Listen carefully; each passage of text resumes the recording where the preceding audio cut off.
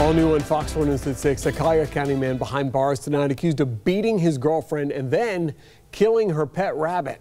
The suspect in the case, Lance Hicks, charged with battery and intimidation. All new tonight. 4 in your corners, Michael Cadigan speaking with neighbors and a former roommate. Michael?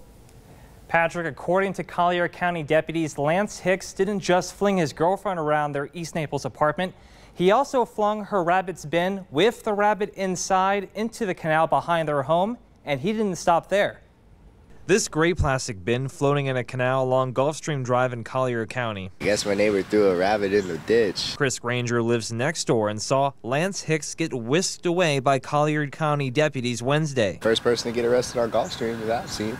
I've been here for 2 years. While Granger saw the aftermath, Dulce Vasquez knows the backstory. She used to be Hicks's roommate. But since they cause a lot of troubles, they're always fighting and arguing, I kind of moved in with my mom that lives right next door. While Vasquez was in her sister's room Wednesday night, she heard the couple's commotion through the wall the units share. And I heard a lot of banging, a lot of noise coming from the other side. I thought, oh, well, maybe they're just moving out. That's why there's so much noise.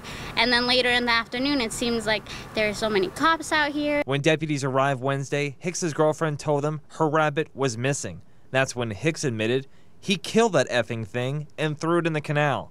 Deputies also noticed she had visible injuries on her face, and that's when they took Hicks into custody. But he didn't go peacefully. Deputies say he spit at them and threatened them. I heard that he also threatened to kill a cop. Well, he has also threatened to do other stuff to the house, like burn the house down or even threaten my mom. They are just worried about him making good on them when he's released. Who knows, when he gets out, he might actually do what he is saying that he's gonna do.